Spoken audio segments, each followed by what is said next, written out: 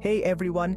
Today I'm super excited to take you on a virtual journey to one of the most fascinating places in the art world right now, Bolivia's revolutionary AI art museum.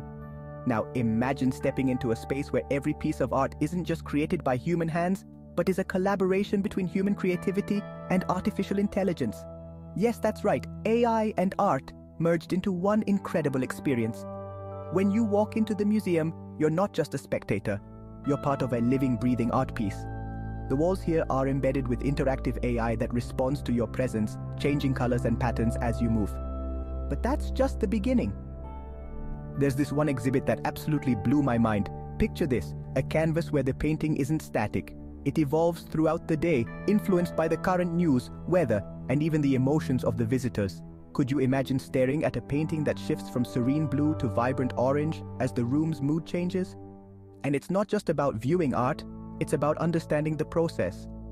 There are stations where you can see how AI algorithms learn from traditional Bolivian art styles and incorporate them into modern designs. It's like watching a live fusion of centuries-old techniques with cutting-edge technology. Now, let me tell you why this museum is so close to my heart. As a Bolivian artist, this space represents more than just innovation.